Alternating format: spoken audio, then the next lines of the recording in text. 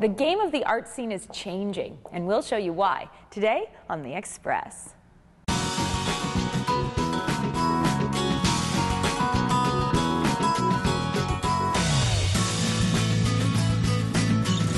Each piece consists of 3 artists working not collaboratively to create the individual pieces. On today's show, Poco's puzzling new exhibit, The Game. So that you would create the head, and then another person the torso, and another person the bottom part of the body, the legs or the feet. Get them in there. The feminine side of French food. Vive la France! The Hope and Shadows contest has changed the way people see our community. Vancouver's Hope in Shadows project. Not only brings the community together, but it brings people from the outside. If you're not paying attention, so we were talking the whole time, and you just end up going around in circles and circles and circles. Conquering a complex corn maze. Extremely good fun, and I think the kids love it. See that and more, local expression. Welcome to The Express. I'm Johanna Ward. Today's show is all about community, from the art scene here at Poco's Leigh Square, to a family corn maze on Vancouver Island, to a calendar launch on the downtown east side. But up first, we meet a woman who knows all about the importance of connecting community. Good Karma introduces us to a Richmond Food Bank super volunteer.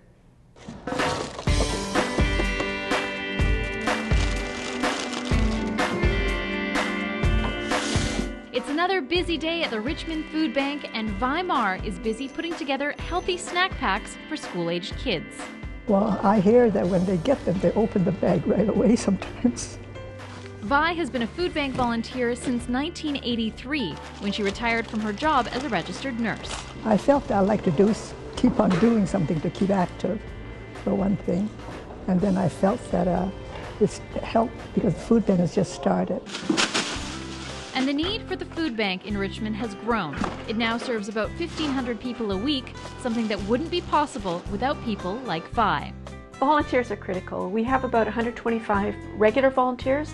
That's people who come in every week for a day or 2 days, or 2 half days. Many of our volunteers are seniors, many have disabilities. Vi comes in about once a week. She's a busy woman. At 86, she volunteers 3 to 4 days a week for the food bank and other community groups in Richmond. It's good to keep active. Otherwise, if you just think of your own health and think of your own illnesses, you vegetate. She was a teaching nurse, so she's got I think she has the teacher's genes, you know, and so she really enjoys being able to help people. I describe her as an extraordinary person. She's in her late 80s, I believe, and she's been volunteering here for many, many years. She never talks about her health, never down. She's always, happy, glad to be here. Just an extraordinary person. The Richmond Food Bank couldn't exist without the help of the volunteers. The work they do is essential for us to be able to perform our service. I'm Erin Shaw in Richmond for The Express.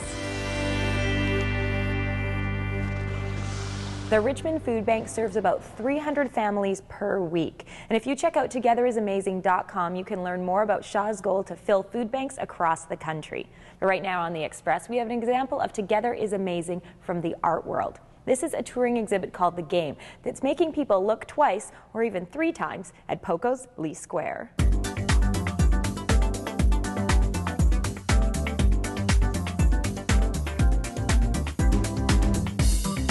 There's over 50 artists that have contributed to the exhibit overall, but each piece consists of 3 artists working not collaboratively. This is one of the ones that I'm involved in. It was just serendipity that 2 of us were going on a fishy aquatic theme, and then the head just seemed to fit so perfectly.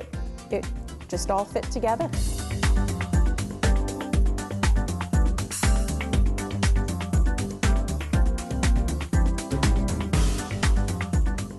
It's a pretty amazing exhibit. How did it feel to see your piece come together with the other 2 artists? Oh, it was so exciting to get together and actually put your head or your body or your legs together with the other artists you'd work for. You had no idea what each other was doing, so that the end results were fantastic.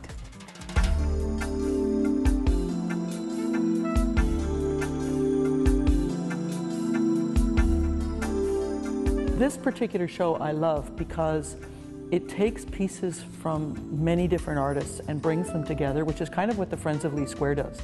Our purpose is to foster the arts and culture in our community. We are the Surface Design Association of British Columbia and the Yukon, but we are part of a large national, international organization of surface designers.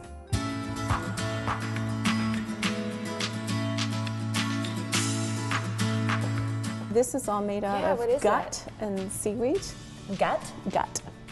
Yeah, don't even go like gut from what? Sausage casing. Oh, you know, okay, that wow. kind of a thing. Yeah. It's amazing that the face is so expressive. It is, isn't it? The body is woven twigs and willow, and then the legs are textile.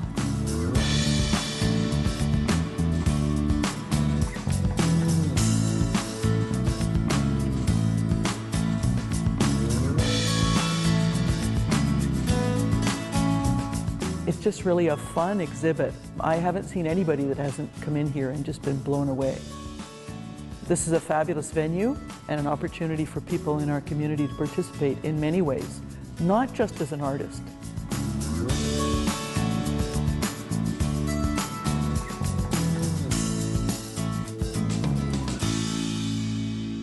The game runs until November the 7th here at Poco's Leigh Square. And later on the show, we'll show you another exhibit they have called Slice. It was inspired by the game, but it was developed independently. Now, right now, we have a story that's keeping with our arts and community theme, and the name says it all: Hope in Shadows.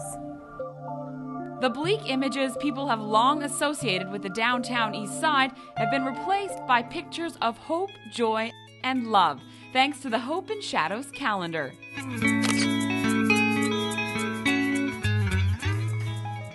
The Hope in Shadows contest has changed the way people see our community. 16-year-old Alicia Walker, who's lived in the downtown east side all of her life, is one of the 200 residents who was given a camera to take photos of the neighborhood. When the calendar first came out, I thought that it was just going to be a contest for fun, but when I saw that so many people were impacted by it, so many people felt like they had a purpose and giving us a chance to shine. Today she's getting an award for this photo, a picture she took of her sister and a friend. I wanted it to be in the center of what I think the center of the downtown east side is, which is Oppenheimer Park. And they were kind of walking, holding hands, and they're really good friends, and I thought that is something that really represents community. It gives people a lot of pride, a lot of confidence in themselves and also in their community. The winner is Peter Thompson for I Can Make a Difference. The cover of this year's calendar comes from a street vendor who used his nephew as inspiration. He was all excited when I told him that he was invited and that he would probably win. He set it up with a really nice message, I can make a difference. Not only brings the community together, but it brings people from the outside, like to know the people from downtown east side, what they're like and how they help each other. 50% of their sale price goes to the calendar vendors, which is really helpful to a lot of these people, the homeless, low-income people. Almost 200 people will receive sales training over the next month and will be out on the streets selling the calendars until Christmas. I'm Bianca Solterbeck in Vancouver for The Express. Last year, street vendors sold over 12,000 calendars between October and Christmas. And also, more than 230 people were trained in sales, marketing, and budgeting through the street vendor program. You're watching The Express, and we have more feel-good and fun stories coming up. After the break. Typically, you can't even remember which way you went to get in, so you go backtracking over the same path you just went on. Fall fun on Vancouver Island. This is my third year actually coming. It was a great time. It takes pieces from many different artists and brings them together. Slice at Poco's Leigh Square. Our purpose is to foster the arts and culture in our community. You're watching local TV on The Express.